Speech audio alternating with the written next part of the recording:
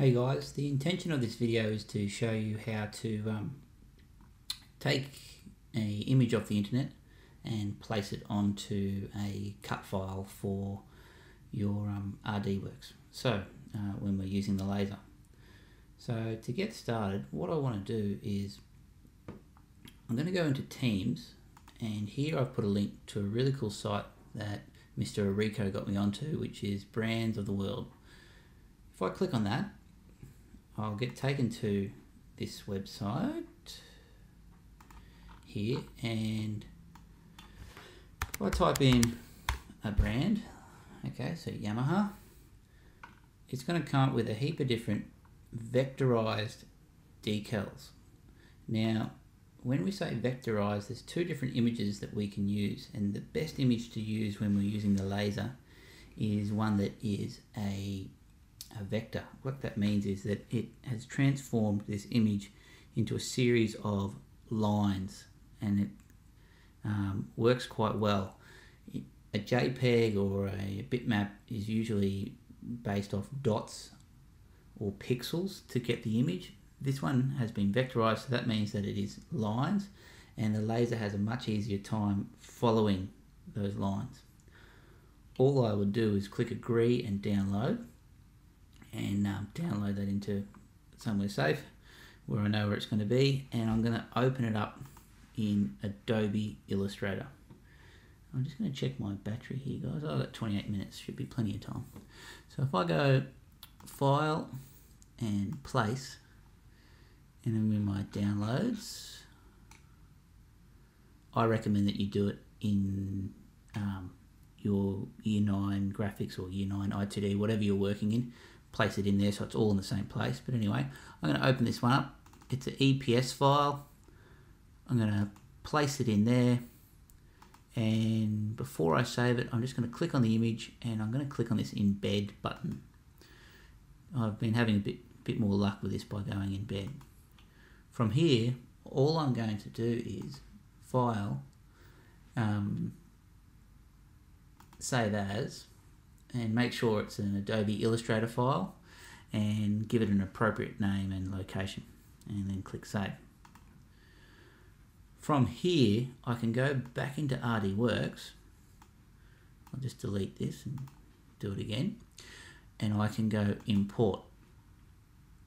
What I want to import this time is not the EPS, I want to import the AI file, because it's been transformed from the EPS to the AI. I've now put that in there. Automatically it comes up with a border. I'm just going to get rid of that. So there's a little delete function there, or you can use delete on your keyboard, or function delete if you're running a Mac, and that should work quite well. What I want to explain at the moment is that everything on my working space is black, which means it's going to cut it. I want to scan this, and so to do that I'm going to highlight it and I'll make it blue. You'll notice that the scan layer has just come into my work folder here, and if it wasn't set to scan, I can double click on this and change it from cut to scan, and I'll click OK. So with that, I'm pretty happy. It's looking pretty good. It's a little bit small, so I might lasso it and drag it out, make it a bit bigger, and centralize it. Before I would cut this, I always need to go to a preview, and then that gives me quite a good idea of how it's going to look once it's finished. Also tells me how long it's going to take. So it's going to take 3 minutes to do this whole job, which is pretty quick, I reckon. And there's a few more details there that we'll go into later on. So that's a really good method if you're using a generic brand that's already been vectorized, quite easy to get off the internet. I did a little job the other day, and you'll probably come into this problem when you want something a little bit outside the square. So if I wanted a border collie decal, I'm using the word decal because it's always a good word to put in with your search to try and get a vectorized image.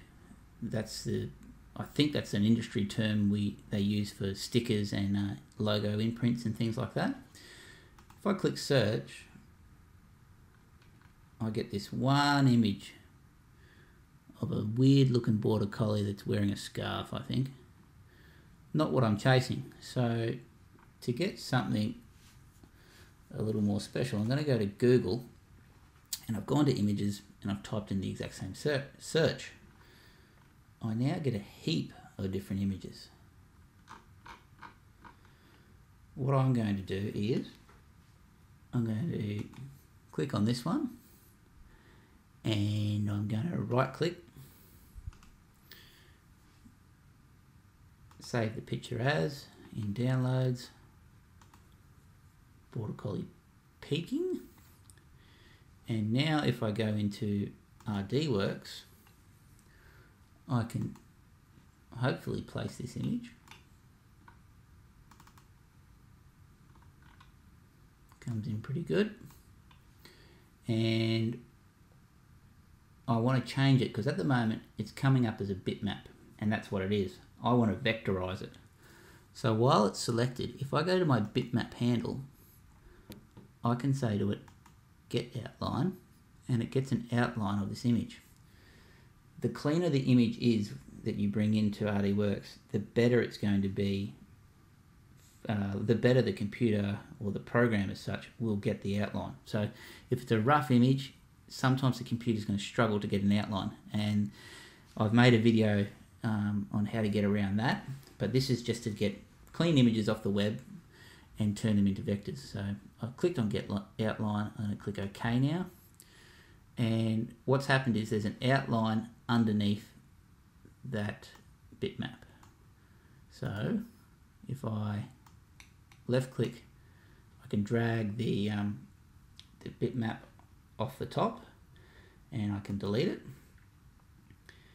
Now hopefully it's going to identify the different regions and leave some white, fill them in, so that it's just like the bitmap that I got off Google, but it has been vectorized.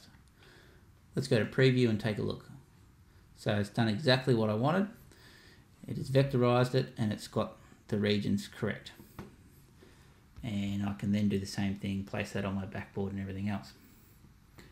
Some images just won't play the game. So you go to live trace and it just doesn't work. For that, go to Teams. I've created another video here, which is how to vector a JPEG that won't play the game. And it goes through the finer details. So it's an image I'm working on here, and the computer really struggled with the fishing rods and creating regions for it. So I won't talk about it too much. Go to that video if what I've shown you on this current video doesn't help you.